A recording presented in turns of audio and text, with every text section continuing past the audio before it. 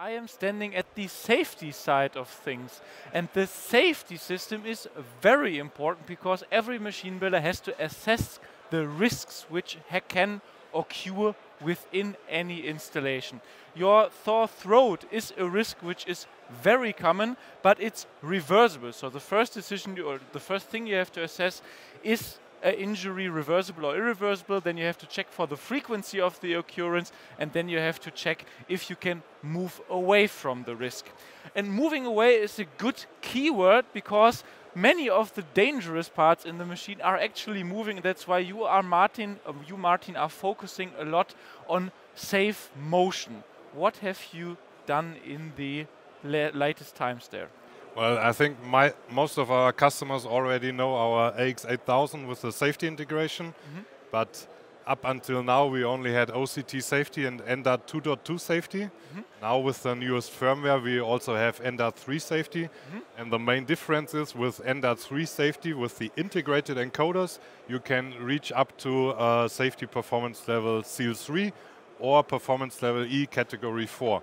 With the drive, but you have to do some safety application for it. But when you follow our documentation, you can reach up to SEAL 3 with an integrated encoder. Yeah, so this means you don't need an external encoder, so you're safe a little bit due to NDAT 3.0.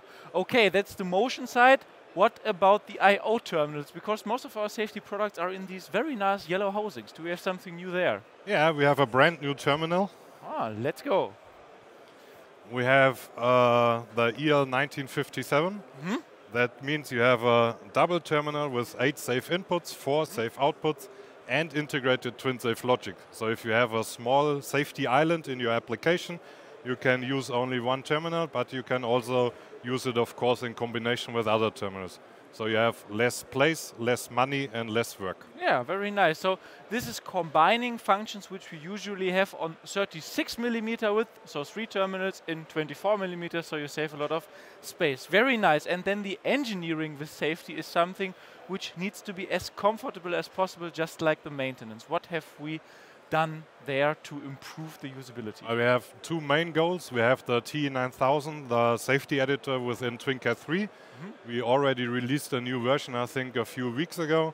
But the second tool, our TwinSAFE loader, our for free command line tool for servicing our safety applications, there will be a new release by the end of that year with the new integrated small drive applications, integrated addressing and so on.